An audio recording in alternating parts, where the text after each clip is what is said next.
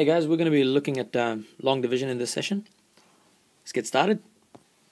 Now, if you have forgotten long division, don't worry about it. I'll do a quick little revision exercise and then we'll get straight into it. So, if I want to divide 16 by 5, what I do is I write it up like this.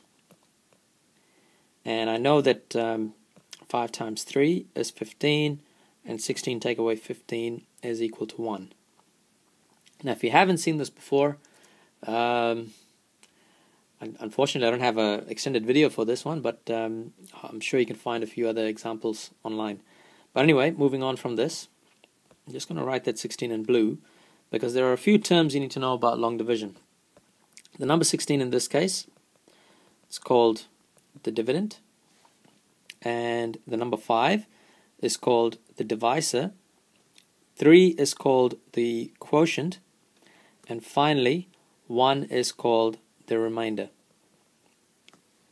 So if we do 16 divided by 5, we could rewrite it as 3 plus 1 over 5. Now, what does this mean in terms of algebra for us? Just want to show you an example. Say we want to divide x squared plus 10x plus 24 by x plus 4.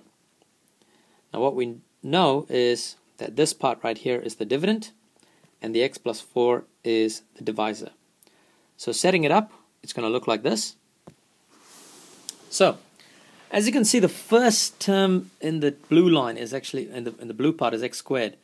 So I need to multiply x by something to get x squared, and the obvious choice here would be x, because if I do x multiplied by x plus 4, I'm going to get x squared plus 4x. Now, the whole point of x squared plus 4x is so I can get rid of the x squareds. So in fact, I'd write it up like this. I'd have x squared plus 4x. Now I need to subtract the red line, well, all of the red characters from the blue ones. So in other words, I've got x squared minus x squared is 0. 10x minus 4x would equal 6x. And that's it. The next part, the 24, I need to bring it down. So it's going to be 6x plus 24. Now, I've got x plus 4 as my divisor, and I've got 6x plus 4 plus 24 at the bottom here. So that means I've got to multiply x plus 4 by positive 6.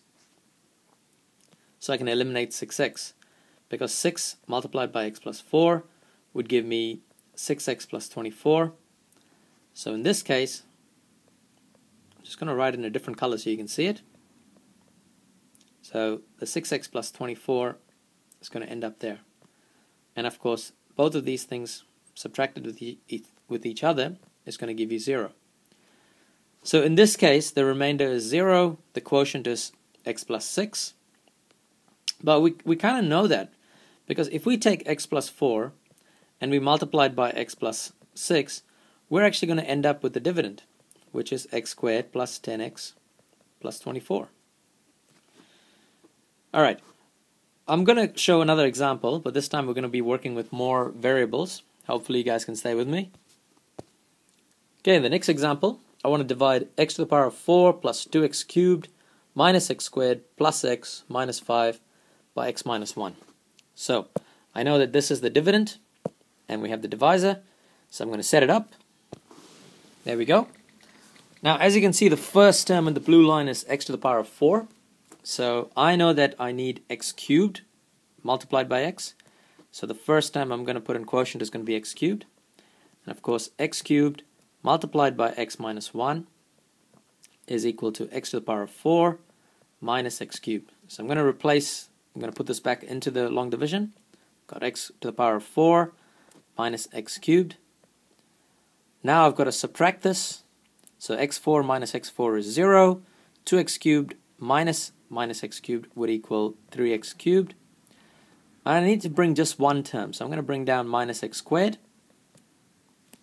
Alright, now going back to the quotient, this time I'm looking at 3x cubed. So I would have to multiply, I'd have to multiply x with 3x squared. You always eliminate that first first variable. So in this case, I've got 3x squared multiplied by x minus 1. Now that's equal to 3x cubed minus 3x squared. So I'm going to write that down here. And once again, I'm going to subtract the two lines here. 3x cubed take away 3x cubed, so obviously 0. Minus x squared minus 3x squared would equal plus 2x squared. So bring the next term down, which is positive x, or plus x. And of course, in the quotient, I need to multiply by 2x. So that way I can get rid of 2x squared. So moving along, you're going to have 2x times x minus 1 equals 2x squared minus 2x. Now putting this line back in, got 2x squared minus 2x. And of course, repeat the process again. I've got to subtract the two terms. 2x squared take away 2x squared is 0. Plus x minus 2x would equal 3x. And now I need to bring down the minus 5. So it's 3x minus 5. And again, it's just repeating the same process. Go back to the quotient, and we're going to multiply this time by 3, because we want to get rid of 3x. So we've got 3 times x minus 1 is equal to 3x minus 3. So we're going to write that down, and we do our last bit of subtraction. 3x take away 3x is 0. Negative 5 take away minus 3 is equal to minus 2. So basically, we can actually say if you have x to the power of 4 plus 2x cubed minus x squared, well, that whole thing divided by x, can be written as the quotient, divided by x minus 1, can be written as the quotient. The quotient in this case is x cubed plus 3x squared plus 2x plus 3, and of course now it's plus the remainder, which is negative 2, divided by the divisor, which is x minus 1. Okay, one more example, guys. And again, apologize for the video being a bit long. Alright, so this time I want to divide x cubed plus 9 by x plus 1. The dividend, there it is, x cubed plus 9, and divisor is x plus 1. Now I'm ready to set it up. Now you might wonder why I've got such a long line there, but that's because, see, there are no terms, no x squared, there's no x's in the dividend. So I've got to write it up as x cubed plus 0x squared plus 0x plus 9.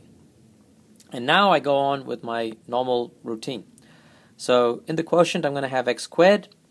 The reason being is x squared times x plus 1 is going to give me x cubed plus x. So putting that in, x cubed plus x squared, I've got to do my subtraction. X cubed take away x cubed is 0. 0x squared minus x squared is just minus x squared.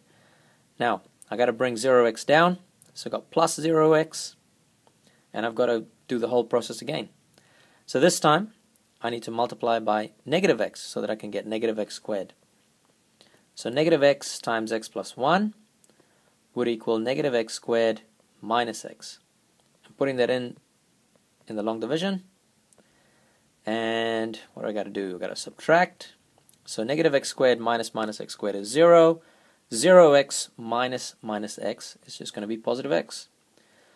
And the next process here is bring down the 9. So I've got x plus 9. Now, I've got x here, so it's basically just multiplied by 1. And x plus 1 times positive 1 would equal x plus 1. So subtracting this, x minus x is 0, 9 minus 1 is 8.